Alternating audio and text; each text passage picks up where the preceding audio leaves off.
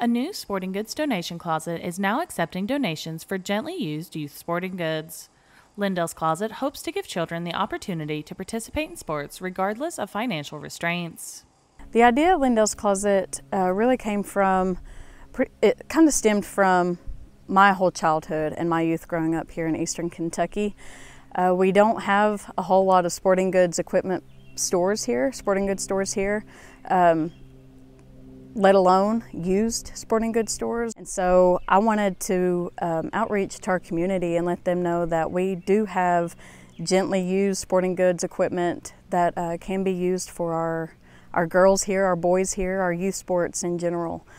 With financial barriers keeping many students in the region from participating in sports, Lindell's Closet aims to resell gently used equipment to the public, with all proceeds going towards the Pikeville Babe Ruth Softball League. We do struggle with a lot of low-income families. A lot of poverty is in our area, especially the Pike County region. And youth sporting goods in general only get used for maybe a season. Everybody knows the economy right now is really hard. A lot of things are really, really expensive. So the kids that do come out and just want to experience it, the parents don't have to go and spend $300 on a bat. They don't have to go and spend $125 on a glove. Also, with bats and gloves, they're already broken in if they come to our closet and see what we have available. Outpatient medication-assisted treatment for addiction, adult and youth behavioral counseling, and now psychiatric services, accepting Medicare and all major insurance. Recovery is hard, regret is harder. Appalachian Community Care, LLC, in Pikeville and Whitesburg. Call 606-432-5660. Find us on Facebook.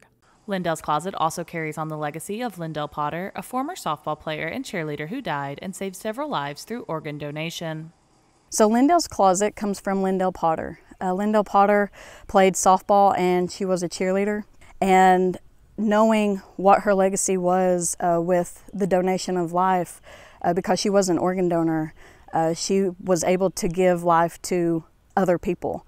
And so thinking about our donation and the equipment that we're going to be bringing in, it was a no-brainer to reach out to Dee Potter, her mom, and her family to ask if we can use her name and kind of give back and show the purpose of life and how we can repurpose used sporting goods and bring them back to life, just like Lindell did with her organs. Equipment will be available for purchase at the beginning of each season. To arrange a donation, message Pikeville Babe Ruth Softball on Facebook.